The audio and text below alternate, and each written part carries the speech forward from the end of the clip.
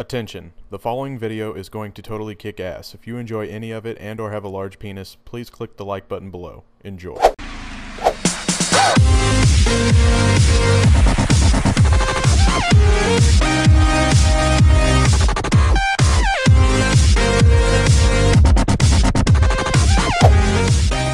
What is going on, guys? I am NobodyEpic, and this is Awkward Situations. If you watched this series before, you probably know what to do, but I didn't want to take too long on explaining that because I had something serious to talk about before I actually started today's Awkward Situations.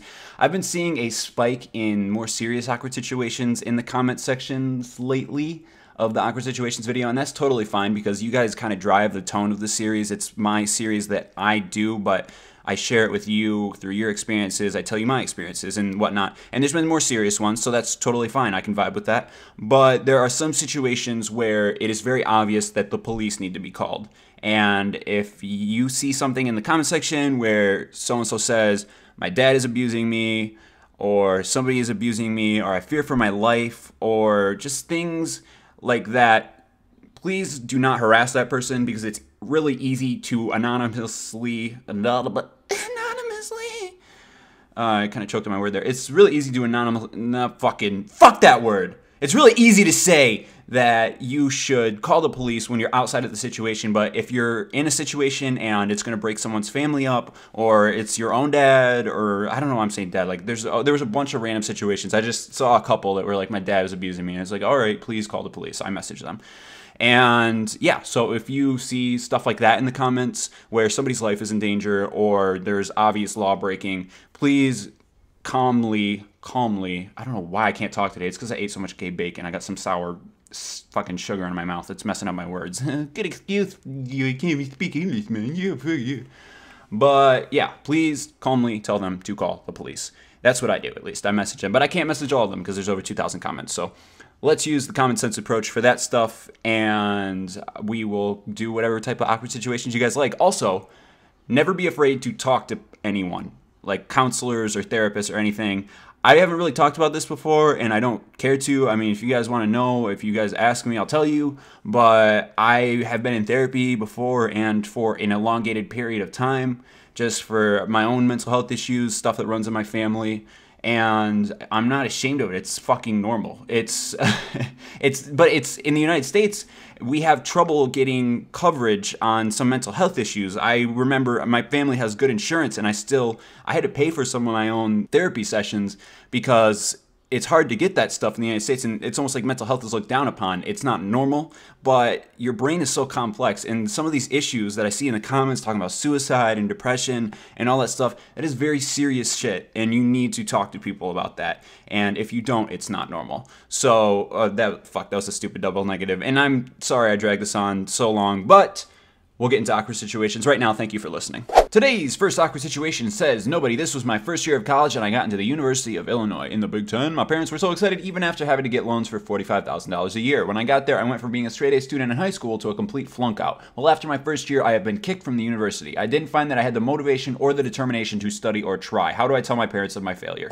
Both of the situations I chose for today's episode of Awkward Situations are not traditionally awkward, as in, I was in gym class and Susie touched my boner and I was all like, and I came.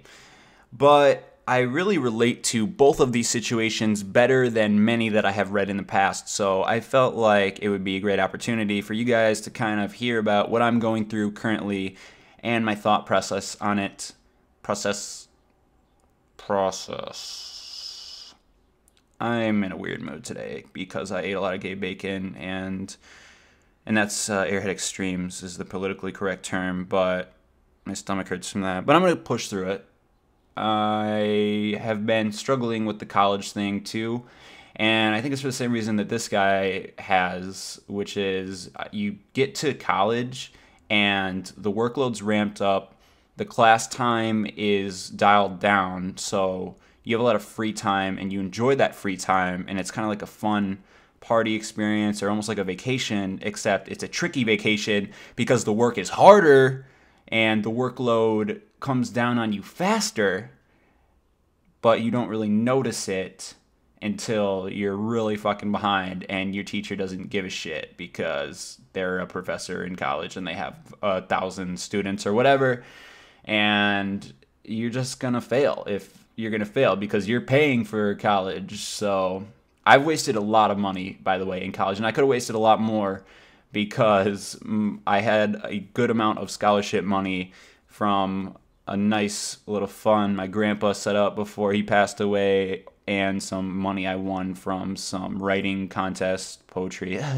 Gay, but I excel at poetry and writing and stuff, so I was lucky, but I still have wasted a lot of money in my life that is going to take me a little bit to pay back because I didn't know what I want to do in college. And I'm majoring in communications, if you're curious, and I don't even really know what that means anymore. I regret not being a film major because that would help me with my YouTube channel on a daily basis, I assume. Maybe it wouldn't, but I didn't want to be one because I felt like I would make no money in that career field. But I don't think I'll make any money in communications either, and all of my friends are film majors, and again, I think it would help me with the YouTube.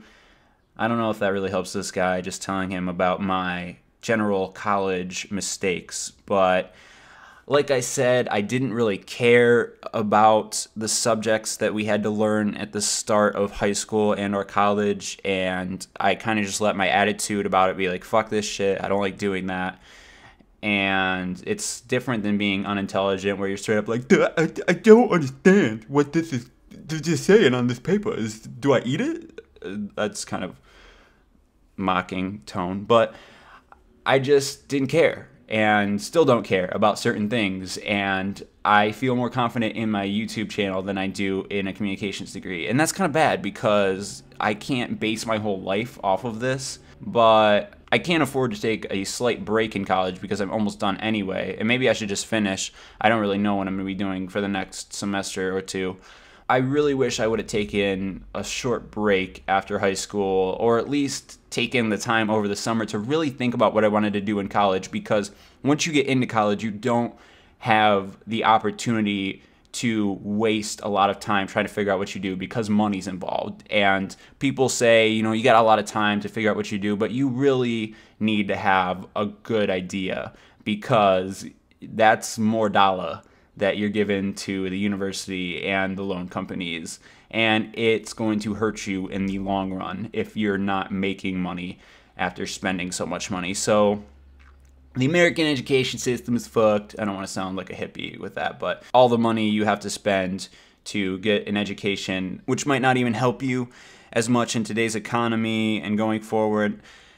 I think that going to college is the safer, smarter option, but not everybody has to go to college, and you're going to have a talk with your parents saying, I don't know what I want to do.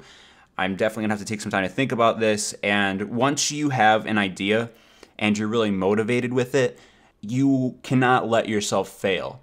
That's how I was with the YouTube thing when it started ramping up and I started feeling like I was more successful, and obviously my friends and I are doing well now. And I don't think that this will be my long-term future, but hopefully I find something from my YouTube channel that I can do in the long term or finish my degree in my own time. I don't really know. I'm still confused about it. I've never stuttered over my words so much trying to think about a subject like this because you can obviously see I'm really confused about it. I've talked to my parents about this stuff very recently, and I don't know how I feel about it. I'm kind of mad at college, even though it's my fault for not knowing what I wanted to do. I'm like, fuck the system, man. They got all these hot girls and shit trying to distract me when I'm doing my homework. But I don't know. You need to talk to your parents and say, I don't know what the fuck I'm doing in my life. And you'll find that they can relate to that feeling. Everybody feels like that in their early 20s to some degree. So if your parents can relate to that, then they'll be fine with that. And it's your mistake, so you'll have to own up to it. You'll have to pay that money back, and most likely, but it's not the worst thing in the world. I'm assuming that your dick didn't get cut off in the process, so be happy about that. Today's second awkward situation says, hey nobody, my grandma has amyotrophic lateral sclerosis, ALS, also commonly referred to as Lou Gehrig's disease. Whenever my dad talks to her on the phone, it makes me sad that I don't understand her. I want to talk to her, but I can't understand a word she is saying. I really love her, but I can't do it. Please help me. How can I overcome the fear of talking with her and not understanding her? Please like so nobody can see.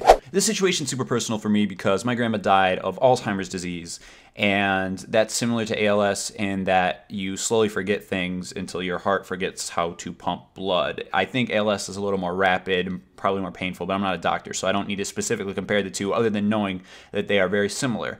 And it was super hard to watch that happen to my grandma because I was basically raised by my grandparents when I was a little kid. My parents worked a lot because they wanted to have money for us to have a good life and the chance to go to college and live in a nice house, and all that stuff happened. And I'm super grateful of my parents for having that plan and my grandparents for helping them out. They live nearby, so it was convenient.